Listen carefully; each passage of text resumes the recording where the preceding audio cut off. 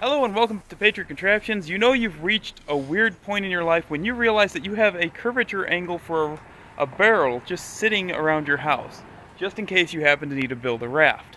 But that's And exactly there what you I have it. We are building a raft for today's build. I hope you guys like that intro. I'm sorry that all the footage, pretty much, except near the end, is shot the wrong direction. That's because we were in such a hurry. We had only 2 weeks to do this build that I just simply forgot to pull out the camera and shoot the film the right way. But that being said, let's get into this. So the first thing we're doing here is building a frame out of 2x10s. This raft is going to be 6 feet wide, it's going to be 10 feet long, and we're going to have 5 2x10s just lined up in a row for the base of it, and then we're going to strap the barrels to it using ratchet straps. And it works out pretty good. We got it on the river after just 1 day of building. Unfortunately, we forgot to buy enough plywood, so we had to go back the next day and buy the final sheet of plywood to put it on the front and get it all finished up. But now we get into the tricky part, which is building a paddle wheel for our homemade paddle wheel raft here. Now, in order to enter the race that we wanted to enter, this had to be human powered. So what I'm doing here is I'm building a 4-spoke paddle wheel. And I've cut these circles out, and then I'm putting 2x4s in between them. One of the 2x4s goes the whole way through. The other one had to be cut in half. Then I've secured them with glue, and then I've drilled holes in the center, and I've put the axle through it. Now that axle is a 1/2 inch. I wouldn't recommend using a 1/2 inch axle. I literally did that simply because I ordered the supplies for this on the lunch break at my new job.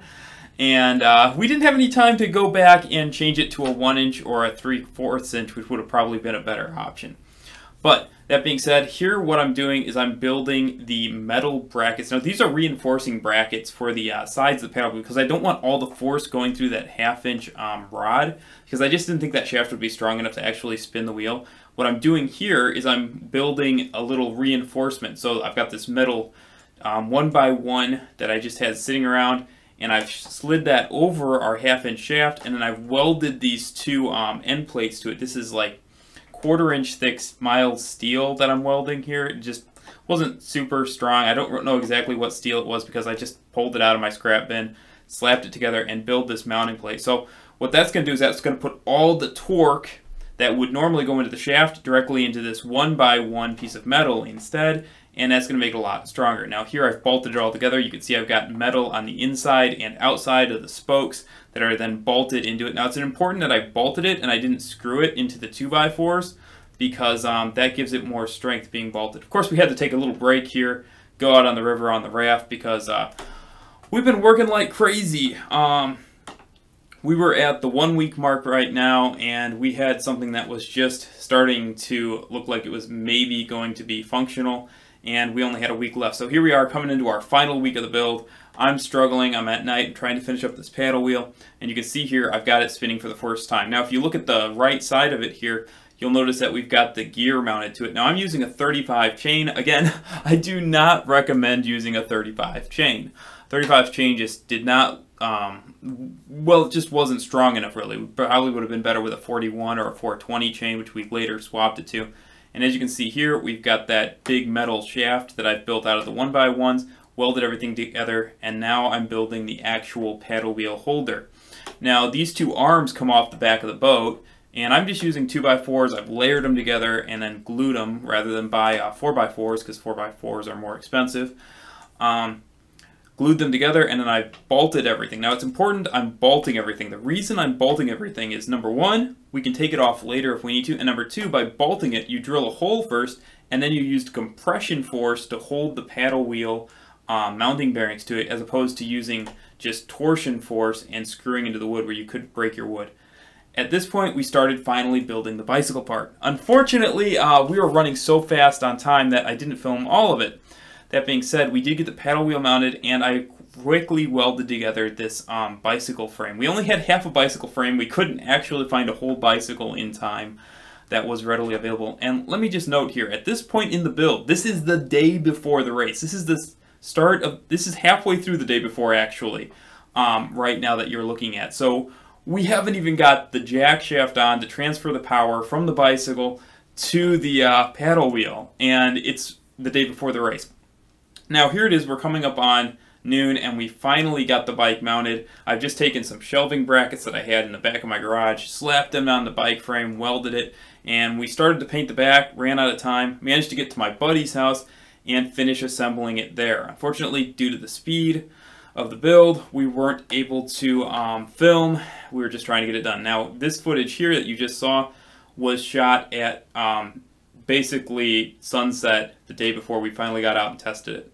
And here is our finished raft that we're going to race using human power.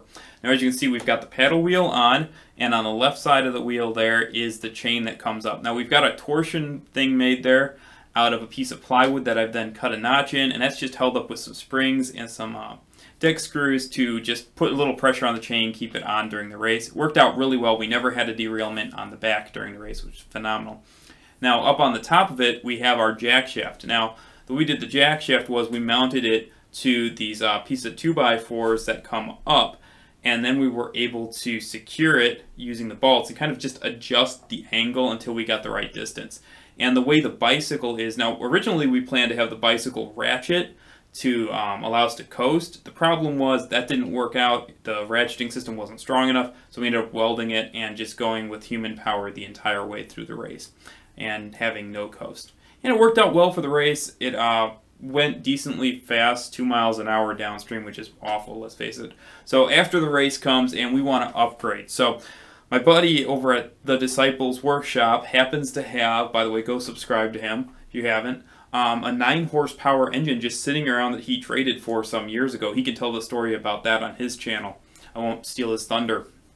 But he puts that on with this torque converter he also had sitting around, and we spend a day just chilling out, fixing everything. As you can see, we're using a 420 chain now instead of a 35. We get it all together, fire it up, and we're out on the river, and this thing runs amazing. This is one of the coolest builds we've ever done. As you can see, it just throws spray everywhere. It's crazy, it's fun. And at this point, let's just keep in mind here, we did this entire build for about the equivalent of maybe $150 just right now. We could have done it even cheaper if we didn't have to follow the safety guidelines for the race and had to spend some time actually looking for components and getting them secondhand, which we weren't able to do all the time just because of constraints. But that being said, we made this fantastic raft.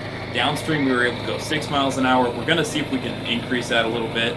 And then upstream we were hitting about 4 miles an hour cruising upstream, which was a lot of fun here.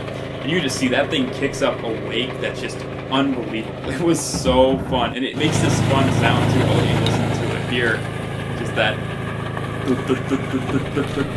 You don't get that on a regular boat, and it's just so much fun.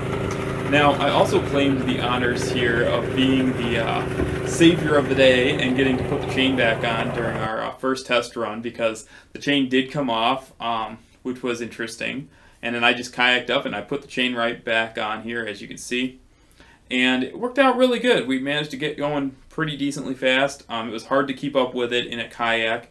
So coming up in the future, as you noticed if you've been watching my shorts, we now have a film boat, which is going to be awesome. We actually have more than one film boat. I have about 3 film boats now, which is going to be crazy. So that's going to be cool. We're going to take one of the film boats out, and we'll hopefully get some nice shots of it cruising up the river, get some different angles. We're going to probably put a captain's wheel on it so you can actually steer the thing, because right now the steering is done by a paddle in front of the person operating it. You just kind of turn the paddle to show which way you want the boat to go, and then it goes that way. Not the best way to steer whatsoever, but overall, it's a lot of fun. That's our homemade paddle wheel boat that's human powered and ended up being gas powered as well. So thanks for watching. Be sure to subscribe, and I'll see all of you in the next episode. Also, go check out my friend at the Disciples Workshop, and I'll see you.